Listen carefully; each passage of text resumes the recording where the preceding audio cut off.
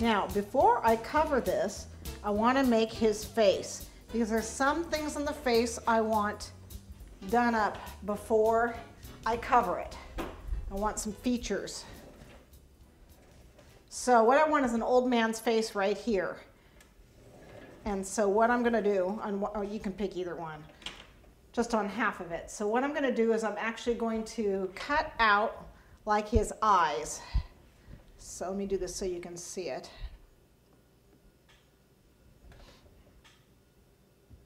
So I'm thinking, you know, I just need to make room for eyeballs here.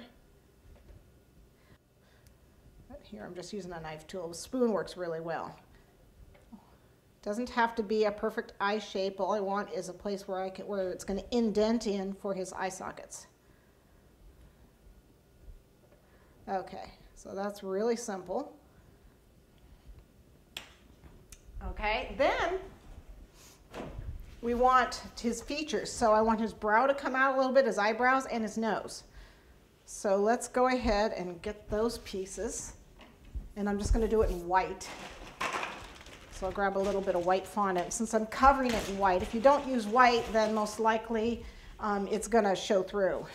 The color will show through, and I don't want that. So I'll use a little bit of fondant. Take a piece, make it into a long cone, like an eyebrow. And old guy's got bushy eyebrows, so Father Time's going to have some bushy eyebrows here, so we want them. Okay, so I made a ball, and then I made a tapered cone. Make it about the same size. I have to turn it around so I can see it. Oh, I got one eye lower than the other. Well, we'll fix that.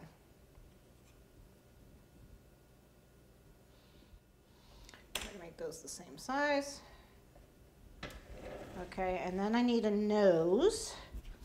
So again, a ball, and then you're going to taper it. Okay, we don't want it too long. So we got kind of like a long triangle here. Press the sides down. Not too long.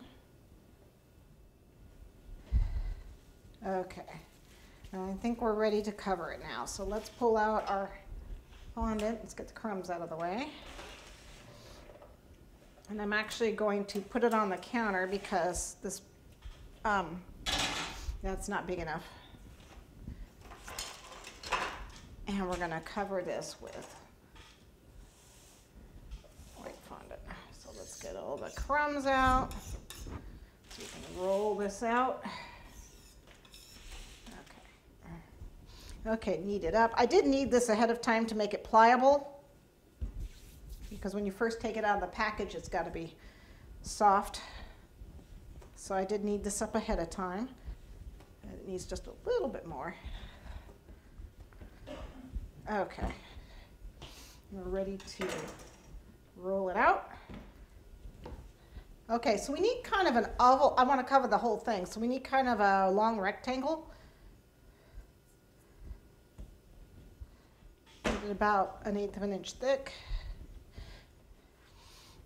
Now, if you really want to get cute, you can do like a baby's face on the other side, and you can make the cake so you can turn it around. So you got a baby New Year on one side and a Father Time, old year going out type of thing on the other side.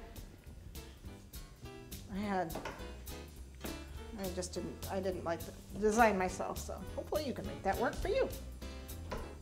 Just an option. Okay, I think we're ready.